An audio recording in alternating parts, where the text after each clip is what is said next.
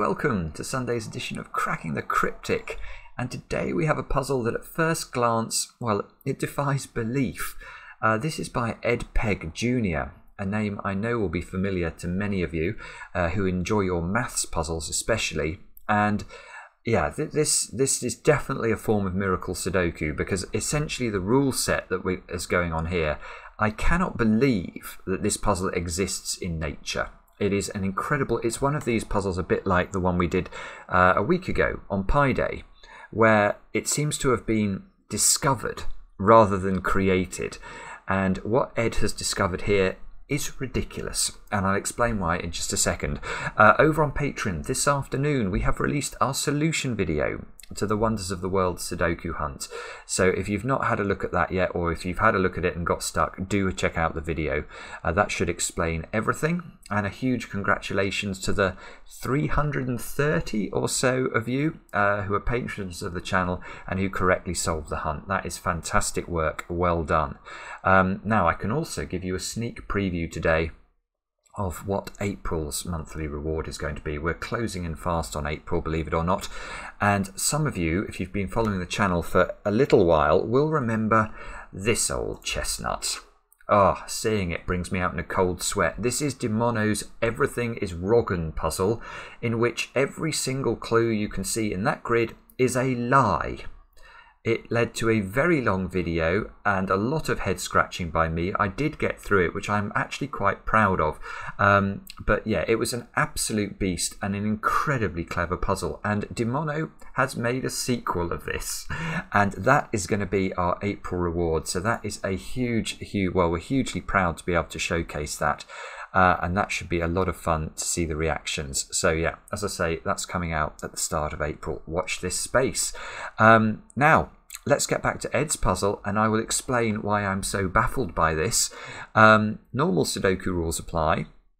Digits cannot repeat along diagonals, except when they appear on an arrow, in which case they must repeat, but only in the cell indicated by the arrow and the digit, i.e. that will give the direction and the distance of the repeated cell. So on this diagonal, for example, there can be no repeated digit except the one related to this arrow. So if this square was a 3, we would go in the direction of the arrow, 1, 2, 3, and we would have to have a 3 here, and this would be the only repeated digit allowed on this diagonal.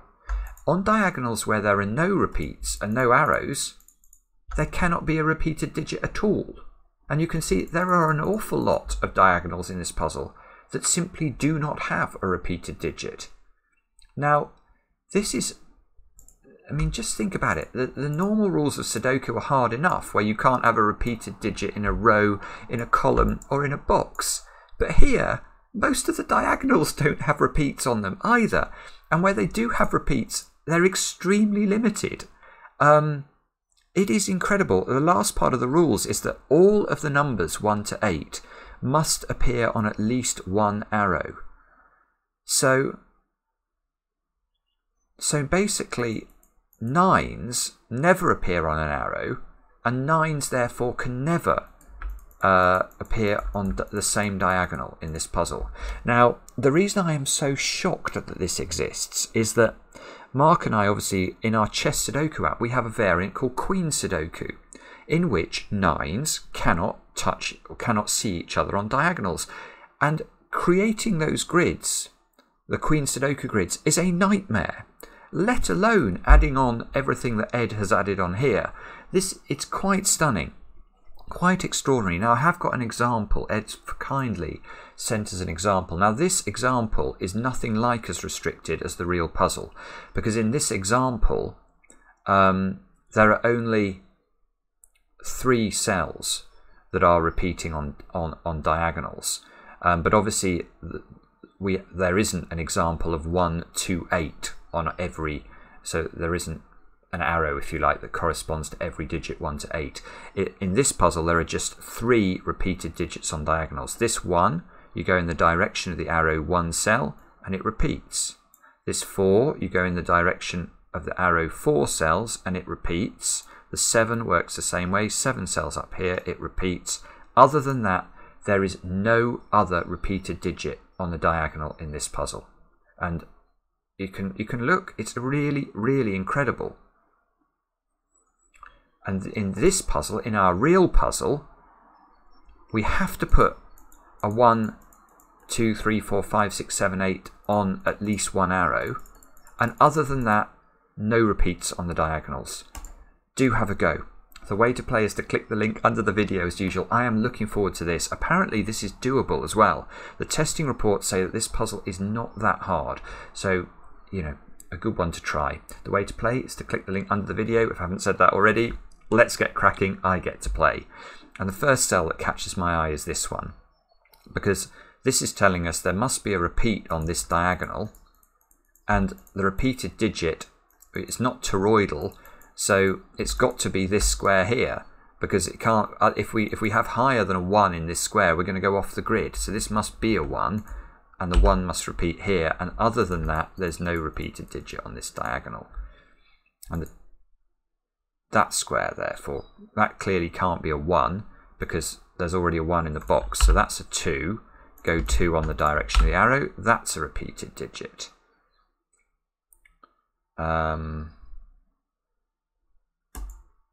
Yeah, okay, this can't be a 1 or a 2 because it can't be. There's a 1 or a 2 in the box already. So that's a 3 because it can't be higher than a 3. That will take it off the grid. So this square is a 3. It's very nice to get off to a reasonably swift start for a change. 2, 3. These ones, 1, 2, 3, 4, 5. They can be up to 5. I want ones that are pointing at the edge. This one, 1, 2, 3. So this has to be 1, 2, 3, or 4. Oh, okay. This can't be 1 because that would put a 1 here, which is in the same box and in the same row as this one. It can't be 2 or 3 because that would put a 2 here or a 3 here. They would clash. So this is 4. That's 4.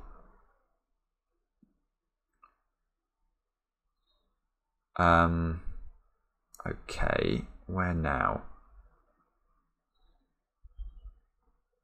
So this square can't be 1, 2, 3, or 4. Ah, yeah, hang on. Okay, this is a 5 because it can't be 1, 2, 3, or 4. And if it was 6, it would go off the edge of the grid. So this is a 5. That just works. These two are probably restricted now. This square is not 2. Look, there's already a 2 on its diagonal. So we're going to have to get used to diagonal scanning here. This is not, it's not 1, 2, or 5. This is 3 or 4. Now, 1, 2, 3. That would put a 3 here. 4 would put a 4 here. So there's a 3 or a 4 in one of these two squares. I don't really know how to notate that. This square can't be 3 because there's a 3 on its diagonal in this direction. So this is 2 or... so this is 2. This is 2, isn't it? It can't be 4, it can't be 1, it can't be 5, it can't be greater than 5. So this is 2, that's 2. So 2 in this box now. No, 2 in this box. I've got to be careful about this. You can't repeat the 2 on the diagonal again. So the 2 is in one of 3 positions in box 9. Now where do we look? Do we do Sudoku maybe? Oh no, hang on. I've got to put 6, 7, and 8 on arrows still, haven't I? I've got 1 to 5 on arrows so far. So 8 must... Oh, this must be 8. Sorry, yeah, I could have started here. Look, 8. Where on earth do you put an arrow that can go 8 cells? It must be the whole diagonal of a grid. So this was an 8 right at the start. That's an 8. That's an 8. 7 presumably must be similarly. That must be 7. 1, 2, 3, 4, 5, 6, 7. Yes, these won't be possible to be 7 because you'll trip off the edge of the grid. There's only 6 cells in rows 1 to 6. There is a knowledge bomb for you from cracking the cryptic. So one of these has to be 6. That one that one trips off the edge of the grid if you try and put a 6 here. So there's a 6 in one of those two. And 1, 2, 3, 4, 5, 6. That means there's a 6 in one of these two. And that means what? That means there's a 6 in one of these three. And an 8 in one of these three. Look, because there's an 8 there.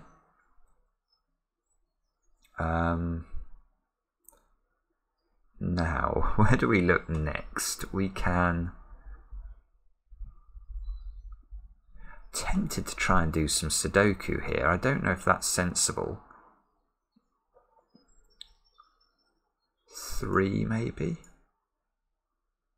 Yeah, you see, where does 3 go in box 7? By Sudoku we can eliminate these squares, but we can't repeat 3 on the diagonal, so it's in one of those two squares. And if it's here... No! Ha! It's not here! Because... although in theory you can put a 3 here and that would work on this diagonal, it doesn't work once this is a 3. Because you go doing, doing, doing. And there would be a 3 here and that 3 would clash. So you can't do that. That's lovely. So this is not 3. Whoopsie, that one is not 3. This must be a 3. So now I can see 3 has to be in one of those two squares in box 9, because it can't go here because that's on the diagonal with this 3, and 3 has to be in one of those two squares in box 1. And that means 4, is that restricted?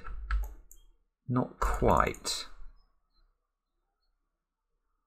Okay, 3 in box 5 is restricted as well, because 3s can't go there, and 3 can't go on the diagonal next to another 3, there's no arrow, so 3 is in one of two places on this, 3 is in one of two places on this diagonal. But the only repeat that would be allowed is if this is a 3 and this is a 3. So you can't have a repeated 3 up here as well. There's no arrow pointing at this one. So this is not 3. This is 3. That's lovely. That gets me a 6-8 pair in the box. So that means those squares are 4, 5 and 9 now. This is not 4. This is not 5. 4, 5 and 9. Okay. Where do we go now? We can... It's a strange thing because I haven't got a grasp at all of where I should be scanning. I mean, I feel like 2 is restricted in this box. But actually, it's not, is it? Well, it's a little bit restricted. It's in one of 3 places.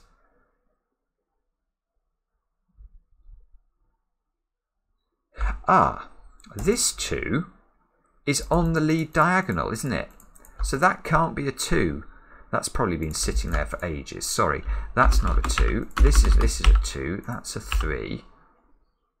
So now 2 is in one of those two cells in box 3. Let's check. Yes, this one sees that one, so it's not there. This must be a 2. Now 2 is in one of 2 places. Oopsie. 2 places in box 2. And 1 place in box 7. It's got to go there by Sudoku.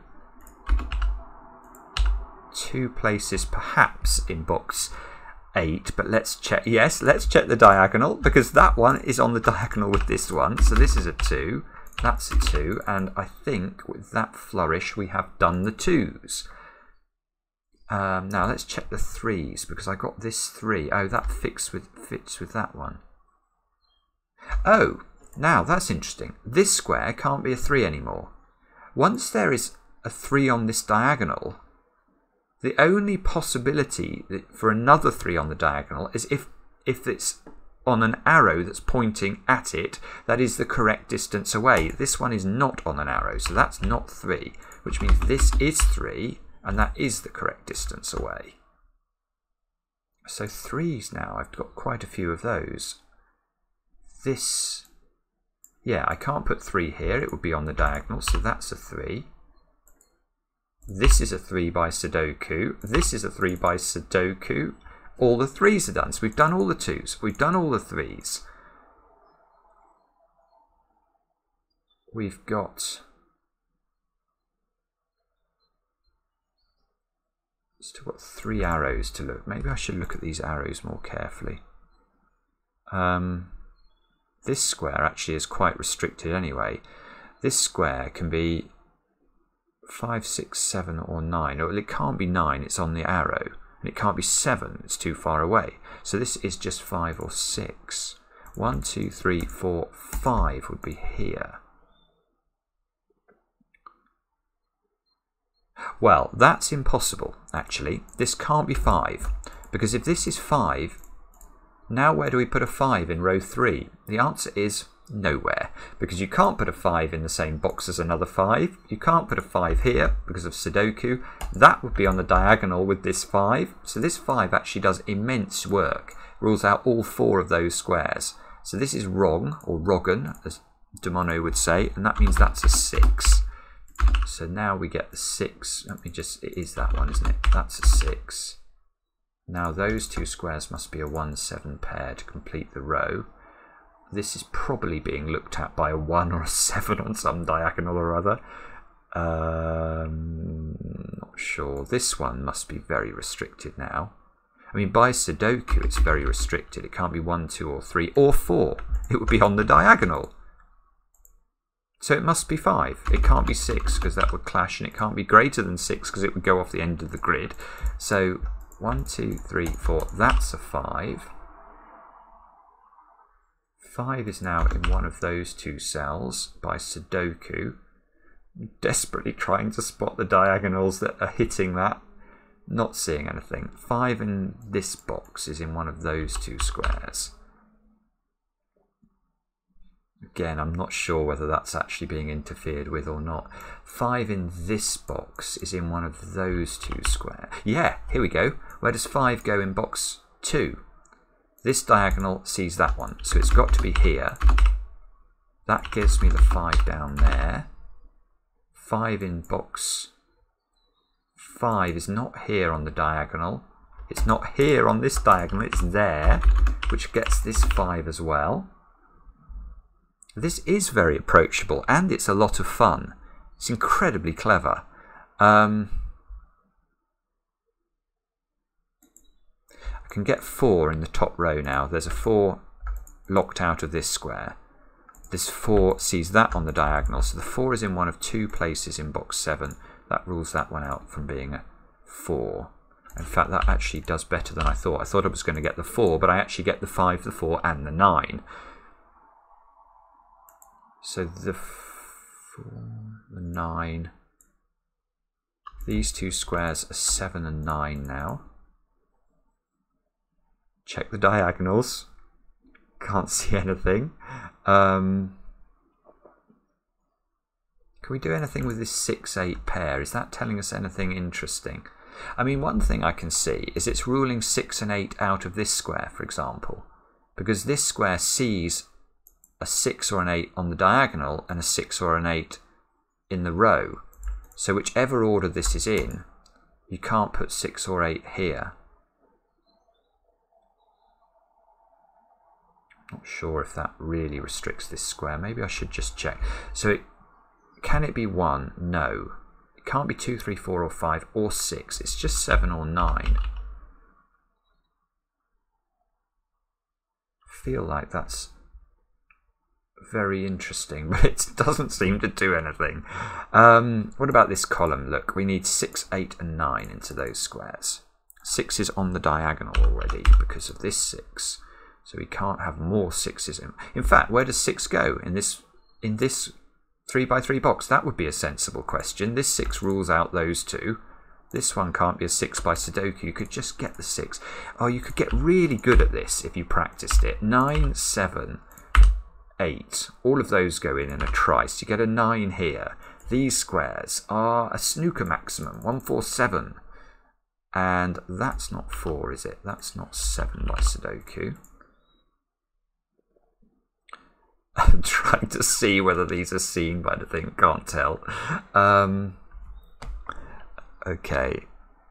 So have I done all the 5s? I have. I've done all the 2s. I've done all the 3s. 4s. Are 4s telling me anything? Yeah. No. Nearly. Very nearly. 4s are locked into one of 2 places in box 5. 4 places in box 6, I think.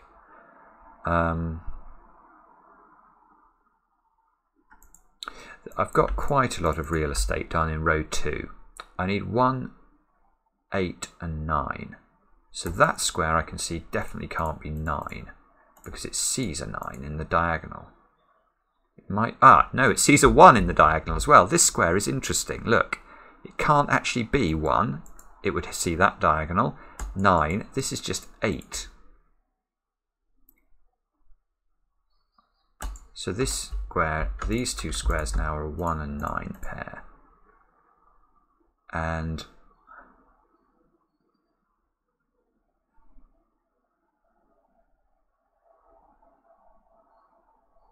okay, I mean, the square that I see as interesting here is that square. Because this square can't be 1 or 9 anymore, because, again, it's seeing both of those squares via its diagonal constraint. So this square might be restricted because it's not seeing 1 and 9 in the row. So this square... no, this is a naked single. It's got those are 6 different digits, and they are not 1s and 9s, which can also be ruled out by the diagonal constraint. So the only thing that can go into that square is 4. Let's just prove that. So 1 would rule 1 out of both of those squares and break row 2. 2, 3, we think it is 4. 5 is ruled out. 6 is ruled out. 7 is ruled out. 8 is ruled out. 9 is ruled out. Lovely. That's a 4. That's a 4, therefore.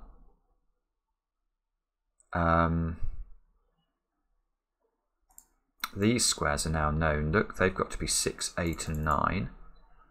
And we should check all of the diagonals and all of the Sudoku. Those squares are a 1, 7 pair.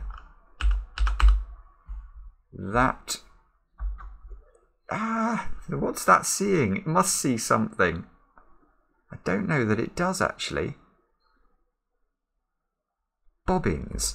Okay. Oh, look, that's a 1, 7, 9 triple. There's something easy, so that must be 6. That doesn't do anything. I don't think. It locks a 6 into one of those 2 squares, which is probably being seen by a 6 on a diagonal somewhere, but I can't scan it and tell. I still need to put 8 into one of those 2 squares. Can I remove an 8 somehow? Yes, I can. Where does 8 go in column 6? It can't go there because it sees this little 8. So the 8 goes here. That locks an 8 out of that one. Gives us a 6, 9 pair. Good. That gets us another 8. 8 now. 8, yes, 8 is forced in box 9 by the weirdities that are going on. It's got to go here. 8 is forced in row 8 now.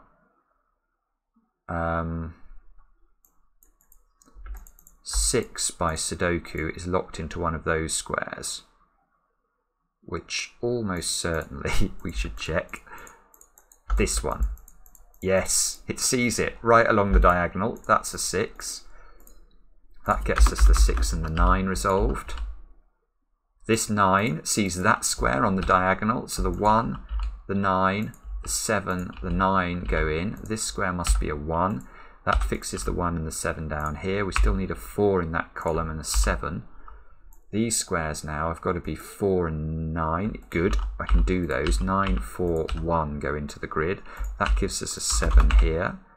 And I think, I don't want to speak too soon, but it does feel like we're on the home stretch now. We've just got to do a bit of Sudoku to figure this out. This is a 1, 6 pair. There's a 1 on the diagonal, so we can figure it out straight away. This column needs 6 and 7, which we can do. This column needs something that I can't scan quickly enough. That's 9. these two squares. Aha, that's interesting. We have a deadly pattern at the end. Let's get rid of the 4s in those two squares, like that. So this must be resolved by... No! That... I might have made a mistake here. This diagonal is the last one. If this was a 1, this one would be in the perfect position. If it was a 4, that 4 is in the perfect position. Oh dear. It needs to be another diagonal, or I've messed this... that one. Oh, thank goodness for that. There is a 4 looking at this square, so this square can't be a 4. That's a 1, that's a 1, that's a 4, that's a 4, and it was this diagonal. That was the correct repeated digit on this one here. That is just brilliant, isn't it? Let's see if it's correct. Well, that tells us the Sudoku is correct. I have no idea whether I've obeyed the rules correctly. I think I did, and I have no idea whether or not they're... the only repeated digits are on the arrows. Maybe I should just take a moment or two to try and check it. 2s, there are no repeats on the 2s, there's no repeats on the 1s there. 5 is repeated and it's the only repeated digit. 3 is repeated, it's the only repeated digit apart from 7, I was about to say, and there is a 7 here, that's useful. 4, that looks okay, doesn't it, that diagonal. 3, yeah, that looks alright. 5, 1, 6, 2, 7, 9. Don't think I said a repeated digit there. Yeah, that looks good. 8, this is the long diagonal. That looks fine. 4, 9, 8, 5, 1, 7, 2. 2 here. 4, 6. Yeah, I mean, I can't see a repeated digit. I've obviously not checked all the diagonals there, just the ones that had the arrows. But that is quite unbelievable to me. That is unbelievable that that exists. It is a beautiful puzzle, very enjoyable to solve. Let me know in the comments how you got on with it. And yeah, hats off to Ed Pegg Jr. for coming up with that. That is some discovery. I loved it. And we'll see you later on for another edition of Cracking the Cryptic.